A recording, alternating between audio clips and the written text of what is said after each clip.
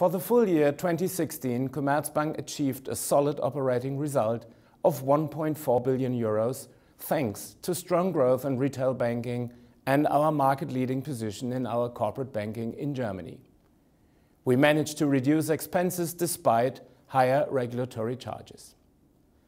Our full-year net result amounts to 279 million euros, including a goodwill impairment of roughly 630 million and restructuring expenses.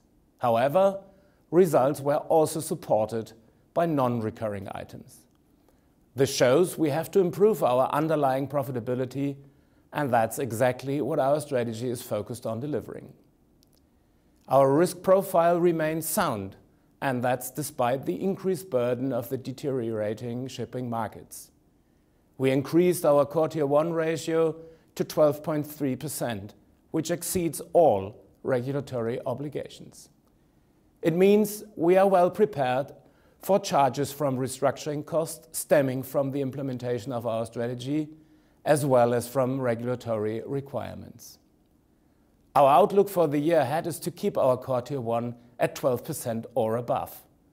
But of high importance for us is to execute on our strategy, which includes further customer growth in our two segments and digitization.